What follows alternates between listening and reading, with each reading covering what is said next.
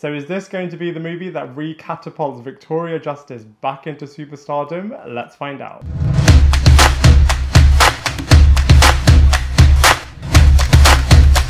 Hello everybody and welcome back to my channel Lifestyle Critic. I hope you're having a brilliant day. So in this video we are going to be reviewing Afterlife of the Party, which is a supernatural comedy movie that was actually really good. It's got a lot of humour, a lot of charm and a lot of heart as well. Now it is very Netflix and there are going to be certain moments that are going to make you say really, but you know, that being said, it's very fun, very enjoyable. A lot of lessons to learn as well, and actually really fast paced as well, and I cannot wait to break it down for you in this movie review. So from a storyline point of view, we're introduced to two best friends, Cassie and Lisa, who have been best friends for years. And on Cassie's birthday, the two of them get into a massive argument, and the two of them realise that actually they've grown apart and they live two very different lives, as Cassie always wants to party and be the centre of that party, whereas Lisa wants to be very introverted and very secluded and just work all the time. At the end of that party, Cassie comes back home and passes out. However, the next morning, she tragically hits her head in the bathroom and then passes away, and then she wakes up in the afterlife and finds out that she needs to help three people back on Earth to have complete closure of her life and to be permitted, therefore, into heaven. And the film then explores whether or not she is going to be successful in achieving this within a ticking time bomb type scenario as well. Now from a positive point of view, this movie is really great because it both balances comedy and truly hard-hitting emotional scenes really well. It's also relatively easy to follow, and the fact that they were able to film and make this movie during the COVID pandemic I think is a massive achievement in and of itself, because you wouldn't be able to tell because it's just made so well. A lot of people in certain scenes, and therefore it doesn't even feel like a film that was made during the pandemic, which I think is really cool. And they put their own new spin on the whole afterlife mythology, and it also does make you question certain decisions that you want to make while you're still alive as well, which I think is really cool. However, from a negative point of view, if I was to be really nitpicky, I guess they could have developed the relationship with Cassie and her parents a little bit more. Also, they could have done a little bit more scene setting ahead of this character dying and going into the afterlife. But you know, that being said, you can see why they did that, as the main focus of this film is how she is going to be able to right her wrongs rather than being focused on her life before this. So, you know, from a storyline point of view, I actually feel like Netflix did a really good job with this movie.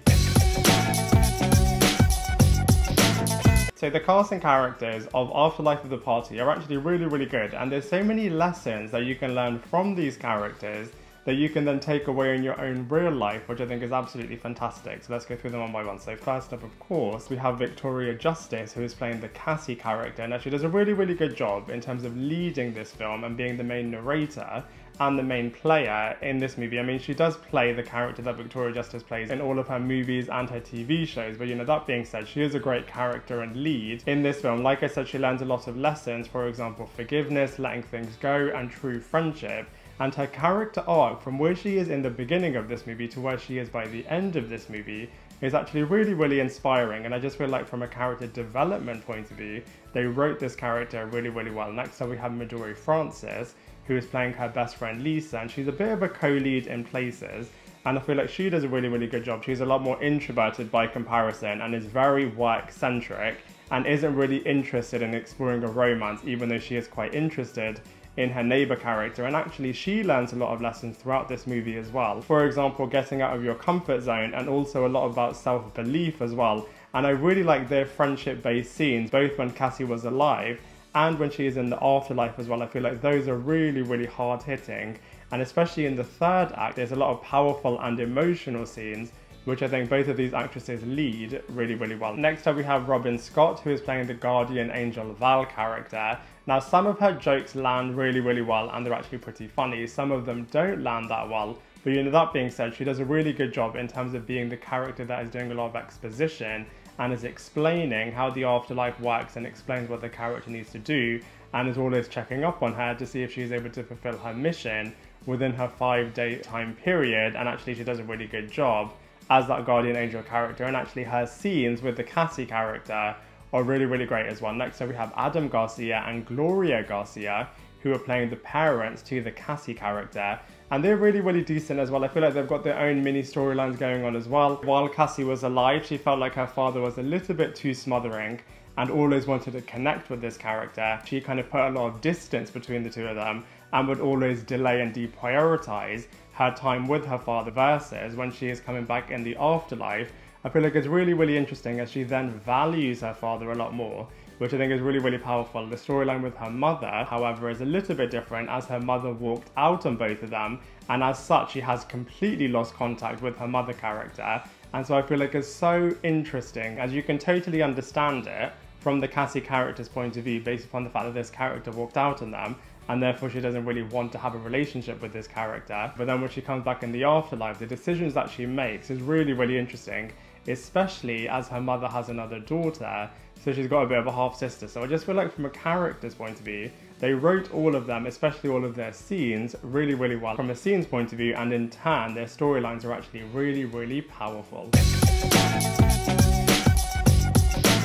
So from a visuals point of view, they actually look pretty decent in this movie. You can tell that they've got pretty high production values in this film, which is really, really cool. I mean, they go to quite a few different locations, and also there's a little bit of magic in there as well, which is always really, really great. It does feel a little bit sitcom-y in certain moments, but you know, that being said, it is really, really cool. And also the afterlife in particular does feel a little bit comedic, but I do feel like it works with the tone that they're having for this movie. And so from a visuals point of view overall, it's actually pretty decent as well. So in terms of comparisons, I would say conceptually, it's very similar to the recently released Pixar film Soul, and also the classic Ghost, and it does have a little bit of an Age of Adeline concept in there as well. Now tonally, I would say it is very, very Netflix, so it's very much got a bit of a trust factor in there. He's all that, the perfect guy, and the kissing booth as well, but you know, it is an original story that I actually do think can stand on its own as well. So overall, I really, really enjoyed Afterlife of the Party. I wasn't sure what to expect from this movie, but I definitely was pleasantly surprised.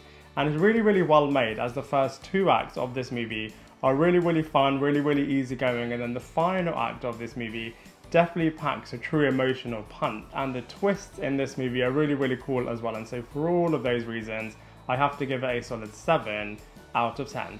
I'd love to hear what you think, so please let me know in the comment section below. Otherwise, I look forward to seeing you in my next video.